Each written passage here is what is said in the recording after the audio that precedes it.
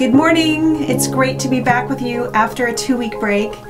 If you are new to my devotional channel, I just want to say welcome. Let me introduce myself. My name is Marianne.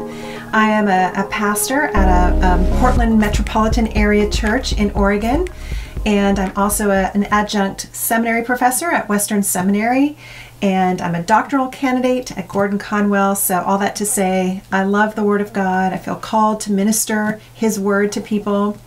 I've been married to my husband, Bob, for 37 years, and we have 2 grown sons. And I'm just passionate about helping people understand the Bible. It comes out of my own story of having a tremendous faith from the time I was a little girl, but not really knowing God's Word and understanding what it means to live in tandem with Him until I got into Bible study. You know, the Bible is the living, inspired Word of God, and God speaks to us. He speaks into our lives through His Word, and we know that as we open up and we read His words and we read His stories and we understand the revelation that He reveals to us. I started this video channel when the pandemic began back last March. I didn't know how long it would go, but here we are almost a whole year later. And I started this channel specifically to minister encouragement to my community of women at River West Church.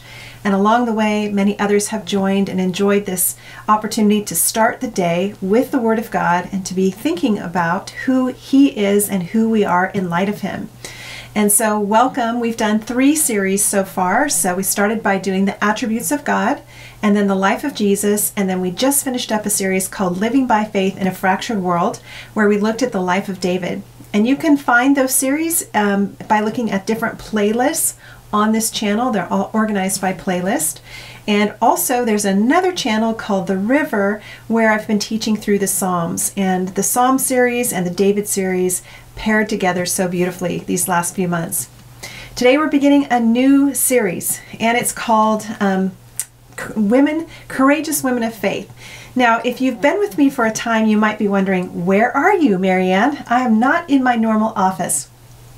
That's because we've been having a terrible ice storm these last several days, and my power is out, still out. So I had to jerry-rig another space where I could attach to some power, and I'm in a library. So I'm glad to be coming to you today. Hopefully you'll actually get this. But anyway, we're starting this new series, Courageous Women of Faith, and over the next few months, we're going to look at a variety of women from Scripture who really exhibited amazing courage and amazing faith as they faced a lot of challenging circumstances in their lives, and they had to choose in each moment to really trust God, and they found Him to be trustworthy. They found Him to be faithful. So just like David in our previous series, who chose to live by faith in a fractured world, we're going to look at these courageous women who chose to trust God in the midst of their various challenges. We're going to begin with the book of Ruth. Ruth is just a small book in the Old Testament. It's only 4 chapters. But did you know that when Benjamin Franklin was the United States ambassador to France, he occasionally attended a very secular book club called the Infidels? And in this group, they spent most of their time, I guess, they were reading like literary masterpieces and talking about them. Well, on one occasion, it said that Franklin went to this group and he read to them the book of Ruth. He read it out loud to the other members of this group. But when he read it, he changed all the names. So no one in the group would understand that it was actually that he was reading from the Bible and he was actually reading the book of Ruth. And when he finished, they say that there was unanimous praise. Everybody loved the story so much. The men said it was one of the most beautiful stories they had ever heard, and they demanded that Franklin tell them where he came across such an amazing literary masterpiece. Well, Benjamin Franklin was delighted to in fact let them know it was from the Bible, the very book that they viewed with actual scorn and ridicule. Well, the book of Ruth is one of the most amazing, greatest literary masterpieces in the whole Bible. It is actually a beautiful story of romance. And in fact, I imagine that if we were to hear this story today, if it was to hit the cover of People magazine, the headline might say, "How One Woman Found Happiness in the Arms of Her Second Husband." What a scandal, right? It's right in the Bible. Well, the book of Ruth is a twisting tale. It actually will keep you on the edge of your seat, but it will warm your heart with old-fashioned themes of love and romance. What a perfect book to study in February. But it's also a story within a story. So it's an Old Testament picture of the spiritual reality of the Christian faith. But first, before we jump into the book of Ruth, I want us to step back and I want to show you how the story of Ruth fits into the Bible as a whole. Now, some of you have let me know that this is your very, very first Bible study since you've been joining my morning devotionals. I'm so thrilled to hear that. Thank you for being with me. And so I know for some of you, you're brand new to the Bible, and this is your first exposure to what does the Bible have to say. So let me tell you a little bit about the Bible. The Bible is a record of God's presence and his activity in human history. It's God's revelation of himself to all mankind, and it's an invitation to enter into a personal relationship with him. The Bible is one story from start to finish, so that's why we find unity and consistency throughout. Studying the Bible is kind of like peering down into a deep well of cool, fresh water. And you know it's bottomless. You can't see the bottom. There's no end to understanding the depth of God's character or the intricacies of his plans and purposes. And yet, when we study the Bible, it's like drinking that fresh water from that well. We begin to find a quench to a thirst that we've been yearning to satisfy our entire lives. This thirst is to know God and to experience his love and his guiding presence in our lives. It's also to receive answers to some of life's most perplexing questions and to experience comfort and peace in the midst of the pain and brokenness of our lives. If the Bible were not the powerful living Word of God, it would have passed off bookshelves centuries ago, just like every other popular book. Here, I'm in a library. Every other popular book passes off bookshelves and loses interest in humanity, but not the Bible.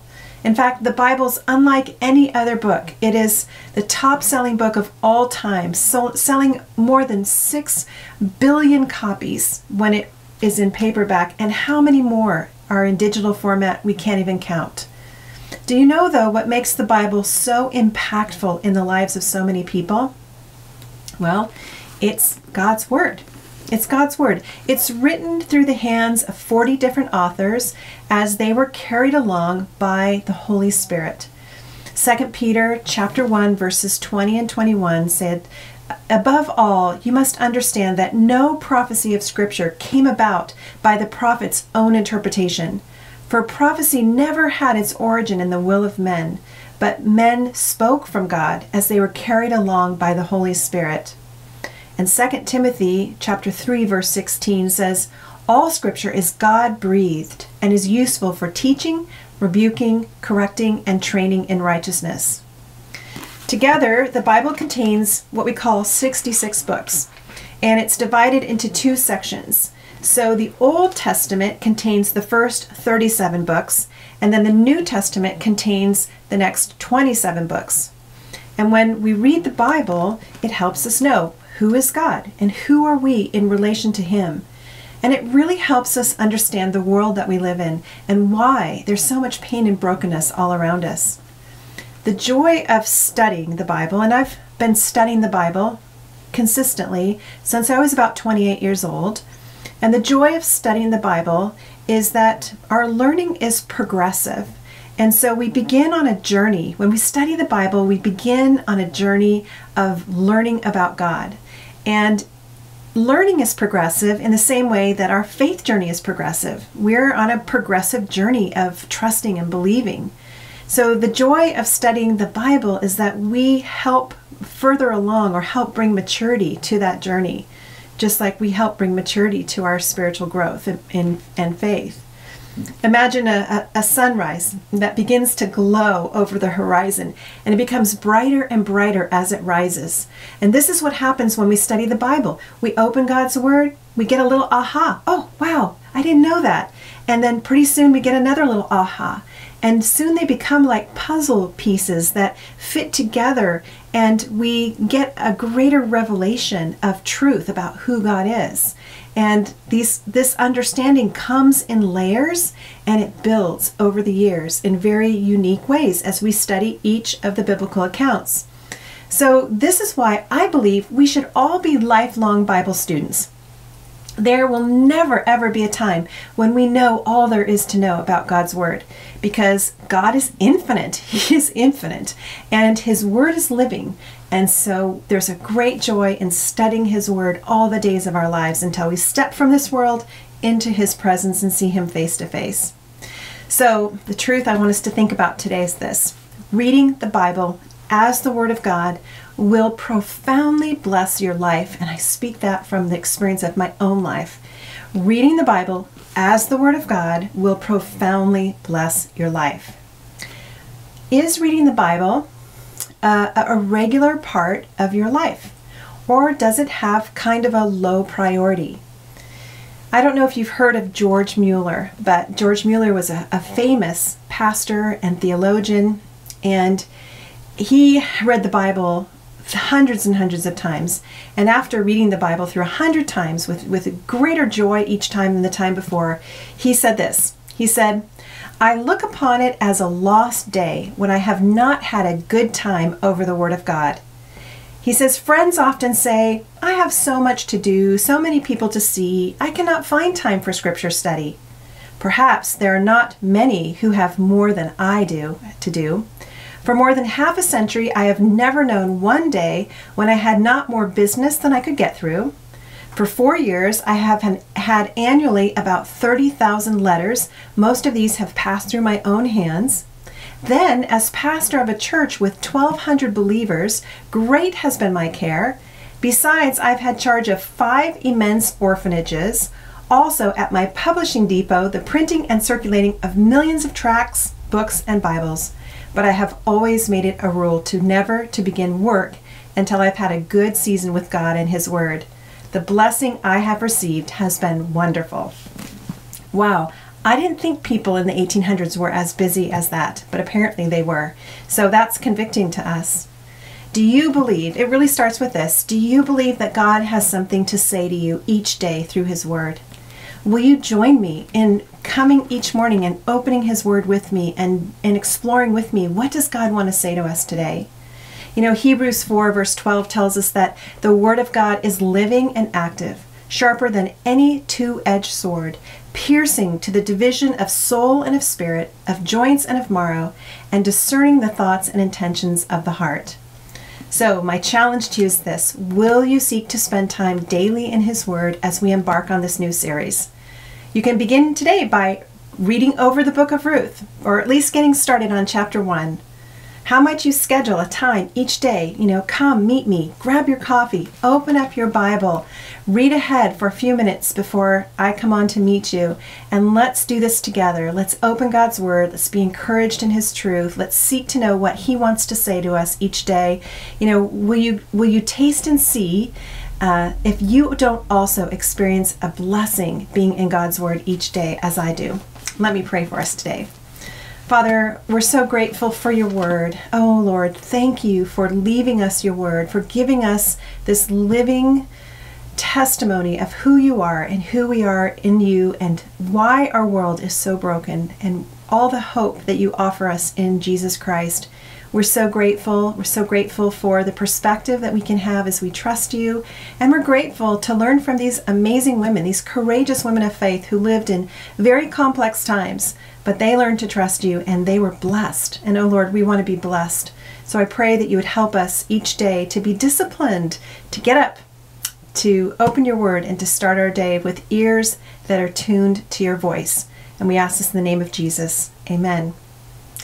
Well, great to be back with you. Invite a friend to join us and let's do this together. It's going to be a great couple of months studying these courageous women. So I hope you have a wonderful day and I'll see you tomorrow.